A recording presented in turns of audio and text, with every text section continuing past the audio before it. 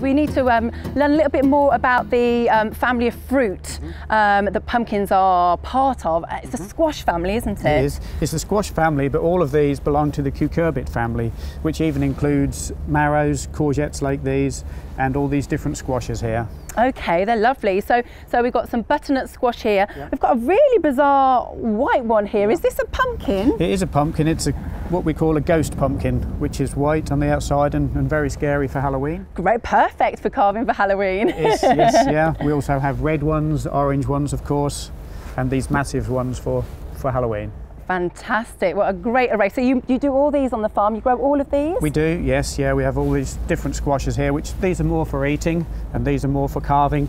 We also have very small ones, this size too. So if you were to eat this, it wouldn't taste that good? These are not as tasty as these smaller squash types are. Okay, okay. And you did hear me right, because I did refer to squashes as fruit, because they are a fruit. We know this because they grow from a flower. They have seeds like an apple. But I think sometimes we get confused, don't we, David? Because, of course, they are a fruit, but we tend to refer to them as vegetables because we cook them in our savoury food. So it's quite an easy mistake, isn't it? It is, yes. They are very tasty in food. They are.